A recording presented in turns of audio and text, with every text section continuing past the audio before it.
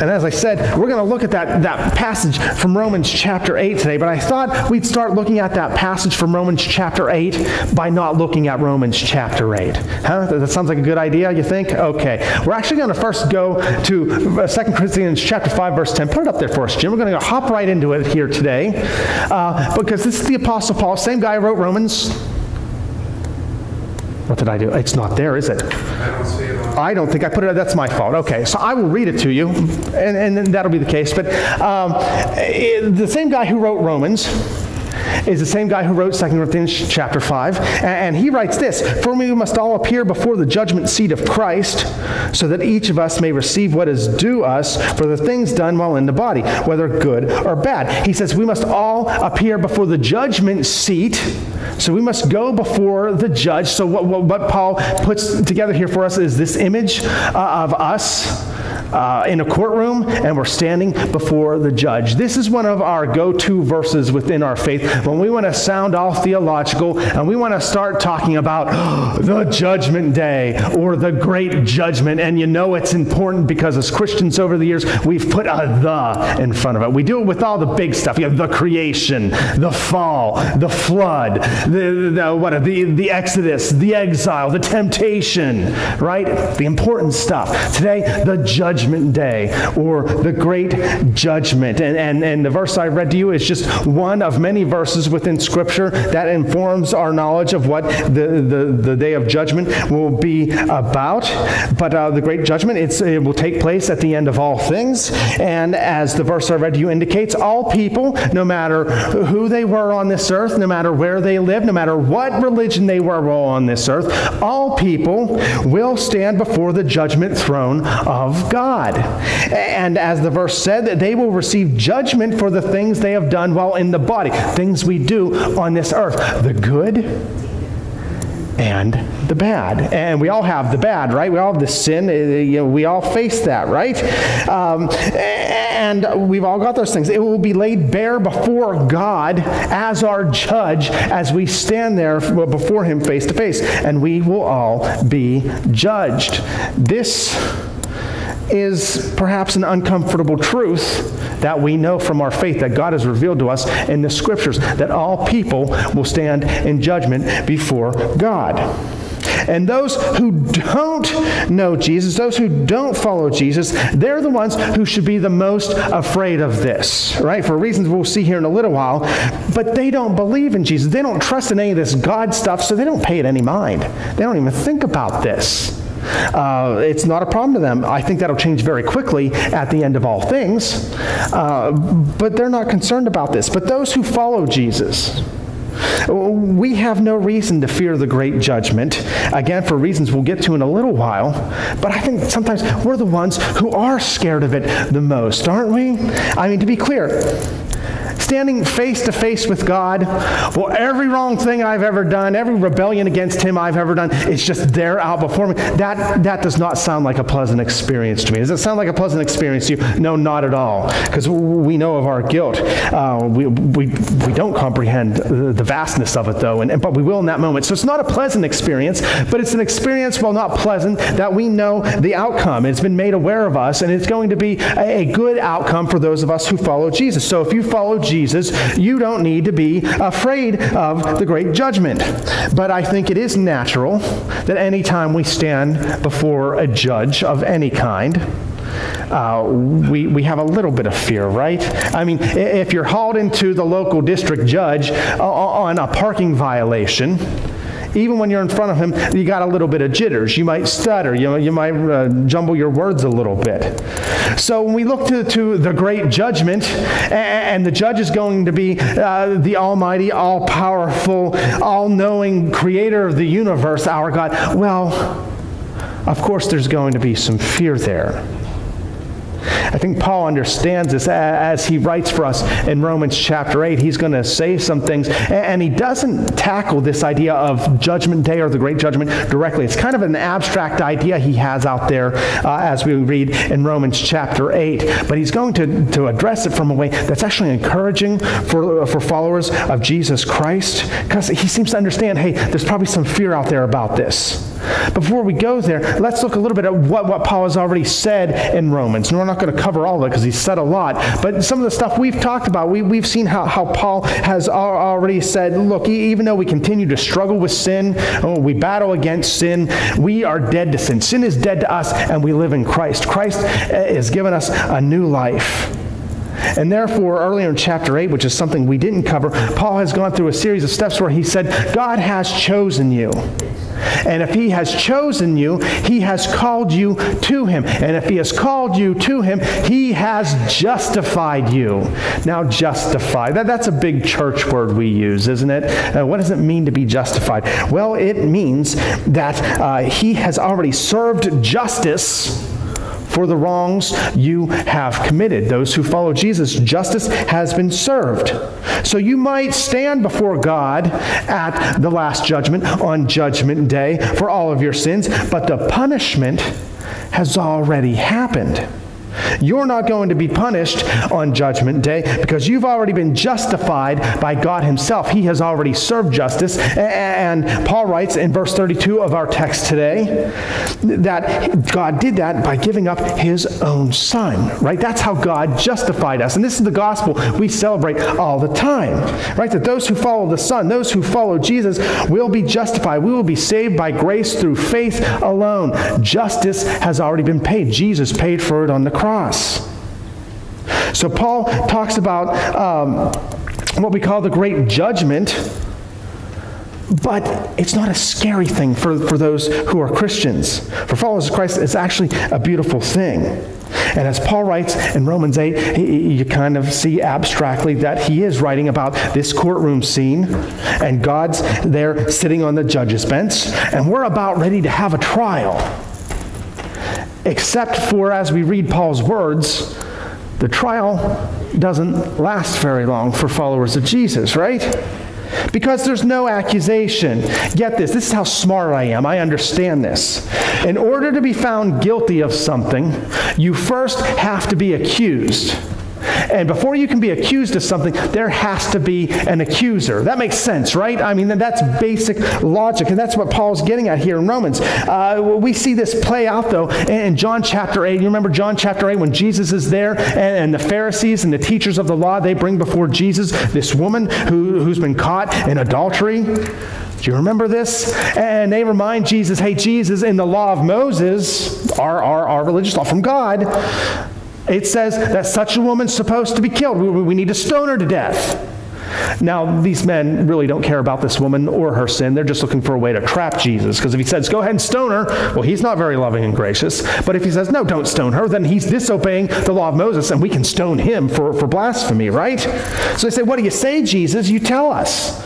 And Jesus thinks about it for a few moments, and he pretty much answers by saying, hey, if there's anyone here who hasn't sinned, go ahead and kill this woman for her sin. And that's when you see all the people who would be accusers, they kind of leave one by one, starting with the oldest. They understand. They're just as guilty of sin as this woman. And so then Jesus looks at the woman and says, hey, is there anyone to accuse you? And she looks around and she answers, I imagine, with grateful tears in her eyes. She said, no, there's no one. So Jesus says, then I don't judge you. You know, you see, there's no one to accuse her, so he's not going to judge her. In order to be condemned, you have to be accused. And to be accused, there has to be an accuser. So look what Paul writes then in Romans chapter 8, verse 33. Show us, Jim. Show us again, Jim. Who will bring any charge against you, whom God has chosen? It's God who justifies. You know, it's just like God's the judge, right? Who's going to bring a charge against you there? God's the one who justifies. The rhetorical question is pretty much, who's going to be stupid enough to try to accuse you of something against God? Because God's the one who's already justified. He's the one who's already made justice here. He's the one who's already made you right. God knows justice has been served because he's the one who did it. He did it through his Son. It would be pointless to bring an accusation before God for something he's already taken care of. He's not going to go against what he knows to be true, right? He knows you're justified. He's the one who did it. It's like me earlier this week. I was in my kitchen and I needed a snack, right? So I'm in my kitchen, like, what can I have? Like, I know. I can have a spoonful of peanut butter because I'm still a child, I guess, and I do that, right? So I'm like, all right, I get the peanut butter jar out of the cupboard, and I look at the label, and I see that one serving of peanut butter, 2 tablespoons, has 8 grams of carbs. And we're on a low-carb diet again because I'm too irresponsible not to be in a diet, I guess. But we're on this low-carb diet. I'm thinking, well, that's too many carbs for a snack. 4 carbs is doable. So half a serving, 1 tablespoon, I can do. So I go and I get a spoon out of the drawer at our kitchen, and I get about what I think is a tablespoon of peanut butter at the end of that spoon. And then 2 people from my family, who shall remain unnameless, but there were 2 of them, and they come out and they start laughing at me and they start jeering me for eating too many carbs. Like, I just got too many carbs. I said, no, look, it says right in the label, 1 tablespoon only has 4 carbs. Well, you don't know what a tablespoon is. That's way more than a tablespoon. And blah, blah, blah, blah. And I'm like, all right, because I'm a smart aleck. And I'm in the kitchen, I'm right there. I open the drawer where we keep the measuring spoons. I pull out the tablespoon, and I hand side by side. Here it is. And you see clearly that this peanut butter would not even fill the space in the tablespoon area. I was just like, yeah, I'm right. It was like, I was glad I was right? But I was right? But they keep laughing and jeering. You don't know what you're doing. Don't ever measure anything for me. I'm like, okay, so you know what I did? I ate all that peanut butter because I knew, right? We had it there. No matter what they were saying, how much they laughed at me, I knew it wasn't even a full tablespoon. I knew the reality, and I acted in accordance with it. It'll be the same thing on the day of judgment when we stand before God. He knows the reality of our justification because He's the one who justified us. It doesn't matter what anybody else would say. Should Satan decide at that time to try to bring an accusation against us? He's not going to, but God knows. It would be pointless for anyone or anything to bring an accusation against us. That's what Paul's getting out here. There's no reason for a follower of Jesus to be afraid of Judgment Day because there's no one who can make an accusation against the justification God has already accomplished for us. The judge knows that justification has already been met because He's the one who did it. But as Paul writes, perhaps that's not enough to comfort people. It's not enough to give them assurance.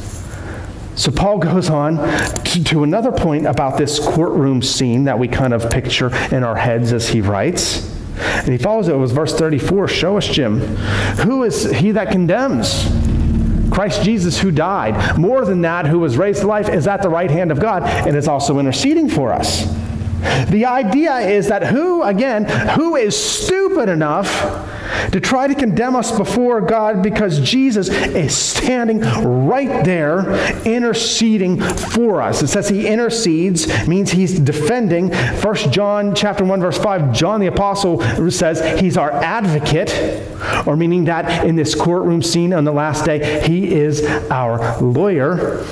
Now, in our culture, lawyers aren't very well respected, are they? We kind of suspect lawyers that, rarely do we ever see them as being truthful or reliable. They're out to cheat people and they just want to get their money, right? In fact, earlier this week, I caught the tail end of an episode of Family Feud, right? Family Feud, Steve Harvey's the host, and they're there doing the fast money round, so he's asking these questions real fast. And one of the questions was, name an occupation that is often seen as trying to rip you off. And the guy he's asking has to give an answer real fast, so he says, mechanic. Sorry, for whatever reason, mechanics sometimes do have this reputation, and whether it's true or not, I don't know, but we think that. And so they're going through the points afterward, and he turn around and you see, for the answer mechanic, he gets 17 points, which isn't a horrible number, but it's not great either. Next person comes out. Steve Harvey asks them, name an occupation that's often seen as trying to rip you off.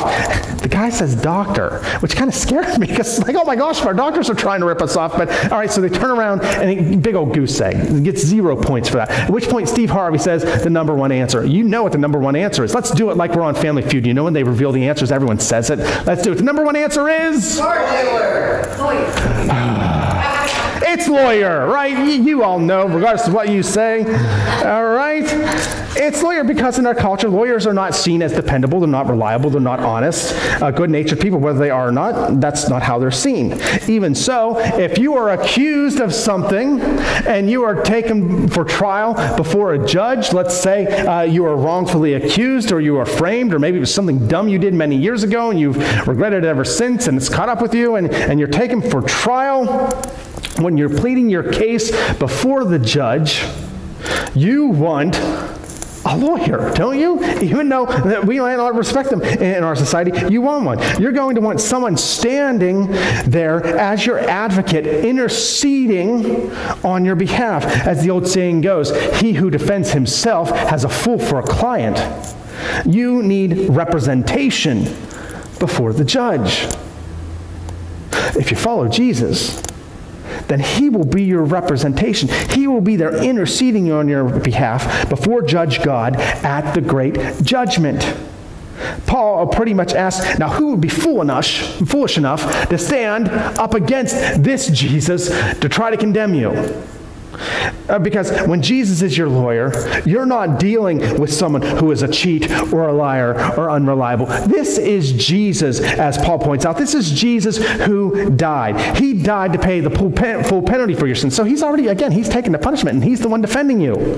He's already paid the punishment. He died for you as God's agent of justification, died so that you be set free from your sins. Not only did he die, but the Apostle Paul says more than that. More than that, Jesus was raised to life. Resurrection. Jesus' resurrection is proof that death has been swallowed up in victory. It's proof that the justifying work of Christ has been accomplished, and it was enough. It is accepted by God. Jesus being alive means there's no more justification that needs to be made for your sin. That's the guy we have interceding for us at the great judgment. That's Jesus. He's standing between us and anybody else. He's standing right there at the right hand of God as our advocate, pleading our case, as the Apostle John puts it in 1 John 1:5 or 2:1. There's no condemnation that can reach us through that guy, right? It's got to go through him first, and he's already taken all the condemnation. That's Jesus. That's the courtroom scene. The judge is on our side, and our lawyer's Jesus. I mean, man, there's no one getting through this. What this means is that if you follow Jesus, no accusation can stand against you for your sin. There can be no condemnation, because the God who justified you, he's the judge. And his son Jesus, God's agent of justification, is your defender and intercessor. You see how God's just rigged the whole thing for us? Right? As we talked about several weeks ago, as Paul introduces chapter 8 of Romans, there can be no condemnation now for those who follow Jesus. It means God is for us rather than against us. The judge is for us. You know, you go to trial, you want the judge to be for you, because if the judge isn't for you, you're going to have a long haul in that, right? But the judge is for us. As Paul puts it in verse 31, if God is for us, who can be against us? And the unwritten answer is no one. No one, no thing. And so look what Paul writes will be the outcome of the great judgment for those who follow Jesus. He who did not spare his own son, but gave him up for us all, how will he not also, along with him, graciously give us all things? See, rather than being a scary judge who's there to hand down punishment and retribution and condemnation, God is the gracious judge. And he, along with Christ, our intercessor, is the one who gives good things, all things. This is a promise, folks, of all things. Every good thing that God has, he will give to us. That is what awaits us on the other side of the great judgment. It means our sanctification and our glorification. I don't know about you, but I think that's our reason kind of look forward to the great judgment. Again, not really wanting to go through the fact that all my sins are laid there before God, but the sentence afterward, the sentencing, is glorious. And I owe it all to Jesus. We owe it all to Jesus. But there's another side to this. What this means also is that those who don't follow Jesus will stand before Judge God and answer for all the good they have done and for all the bad. And because they have not followed Jesus, they are not justified. You know, it's been offered to them, but they've rejected it. So the justification that God would offer them, they don't have. So no justice has been done on their behalf for the bad, for the sins that they have committed. And so they will stand before the judge who is not their justifier. And as they stand before that great judge, they will have no intercessor. They will have no advocate. So they will be found guilty. And the sentence for guilt before Judge God is an eternity separated from Him, which is what they've kind of been wanting and choosing all along. They didn't want to be with God, right? So He gives that to them. But what they don't realize is that an eternity without God is an eternity in hell, an eternity of endless agony, endless suffering. It's very real. And they may not recognize that now, but they will immediately recognize that at the great judgment. And then it will be too late. There is a world of people out there for whom this is their destiny. They have chosen not to follow Jesus. They don't know because no one's told them, or no one's told them clearly, or they don't fully understand that only Jesus can save them. Only Jesus can justify them and defend them. Right, they're out there. Who have you told about this lately is the question. Who have you told? Of those who have resisted the message, who have you reminded of this lately? Because dare we lavish in the graciousness of our God without sharing it? I mean, how evil is that? I know in a church this size, we like to think, oh, we know everyone. We know everyone's Christian. Everyone follows Jesus. Everyone believes in Jesus. Everyone's going to heaven. But we can't know everyone's heart. So hey, maybe there's someone out there who hasn't followed Jesus. And if that's you, if you're among those who as of yet do not follow Jesus today, don't wait another moment. Confess that you're a sinner needing a Savior. And then ask Jesus into your life. And follow Him. Live your life for Him instead of living for yourself. Live His way now instead of your way. And you will be justified by God through Christ. And Christ will be your intercessor. He will be your advocate. He will be your defender. He will be your salvation. So that for you, like it is for me, the result of the great judgment will not be fear, will not be agony, but it will be glorious. It's going to be glorious for all of us who follow Christ. The sharing of all the good things that God offers us forever. Let's pray.